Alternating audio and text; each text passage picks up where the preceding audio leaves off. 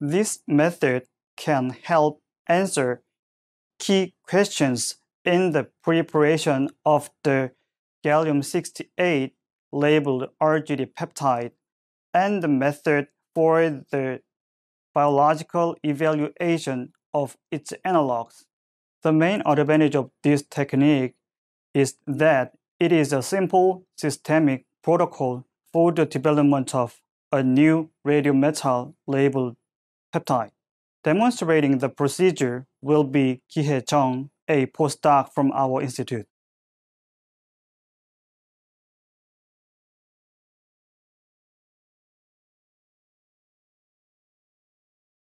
Begin by using 0.5 molar hydrochloric acid to elute radiolabeled gallium trichloride from a radiolabeled gallium germanium generator.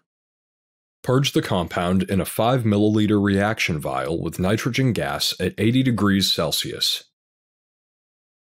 followed by the addition of 100 micrograms of Arginine Glycine Aspartate, or RGD peptide, in 1 molar sodium acetate to the dried compound. Heat the reaction mixture at 80 degrees Celsius for 5 minutes before allowing the mixture to cool to room temperature.